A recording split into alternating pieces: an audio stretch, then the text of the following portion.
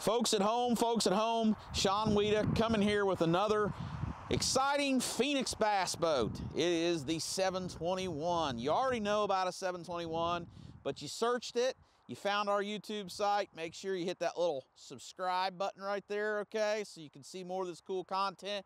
But got a 721 Phoenix, beautiful boat. We got a Galaxy Mist, a little bit of purple, a little bit of black silver.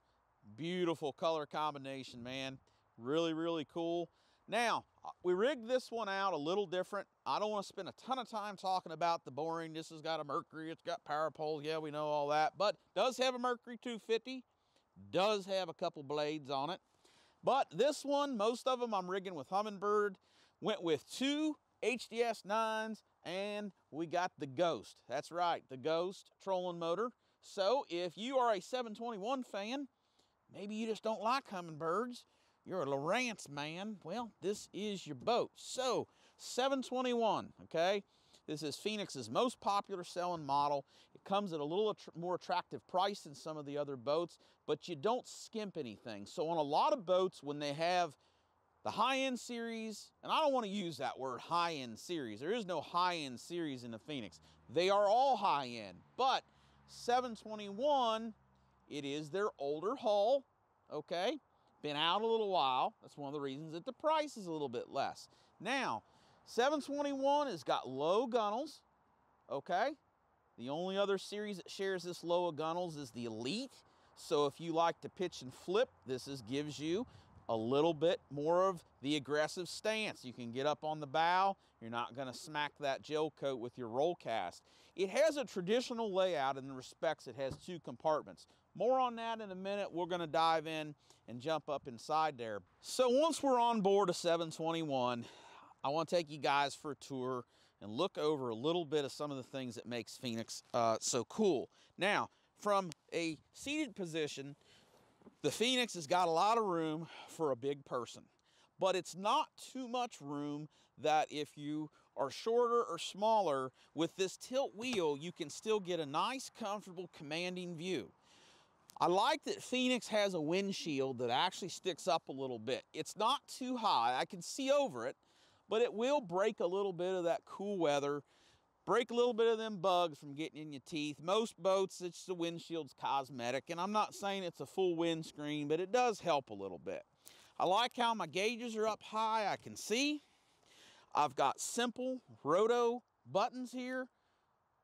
Okay, no touch screens and stuff like that, but you know what? It's simple, it doesn't break. Got a little pop-up cleat here, tie up to the dock with. Cup holder down here, place to set my cell phone. And my favorite is this day box, and we opted for roughly $100-something, right at $100 option for that day box right there that has the slam latch is the option. Put a little seal around here.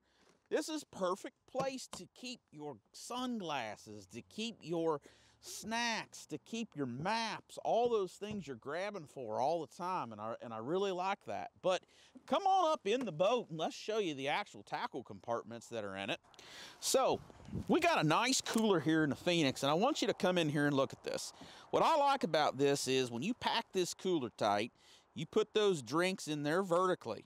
Okay, don't let nobody come in here and throw all your bottles of waters and your monsters in there sideways, because you're not going to get volume. You want volume, you put them in vertically. Lots of ice, little tray there to keep your bologna sandwich nice and dry. And right here we have two multi-use compartments. These trays come out, pliers, dip dies, super glue. I usually put my lure retriever in one of those.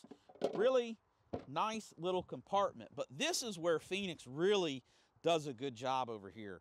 This co-angler area, okay? Co-angler rod management, I think, is the best in the business. You got this little moose rack, plenty of room for the rods and reels, and this is nice and flat so the tips don't stick up in the air, okay? We don't want Bubba hitting his jig on his 8-foot 6-inch flipping stick sticking up in the air, okay?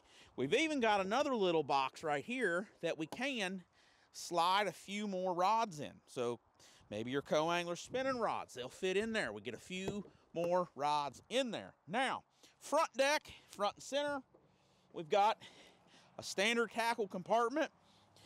You got a little piece of foam here. We can put some crankbaits, spinner baits, individual plastics, and your Phoenix measuring board. We've got a snake light that comes out. Very, very handy those early mornings. And room for planos, plastics on the sides. Conventional layout, just meaning this is, you know, we've all gone to one lid, but not the 721. Another area up here, more tackle, life vests, you know, bulky items. A lot of people like the two compartments, and that's why they still offer that. Over here, big rod locker. Okay, Weeda's Marine Hack 101. I take that organizer out, shove a lot more rods in there, but some people enjoy the rod organizer. And compartment over there is just a mirror of this one here.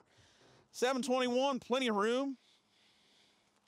It is so much, people always say, you know, does it have a narrow front deck? You be the judge. Look, no, it doesn't.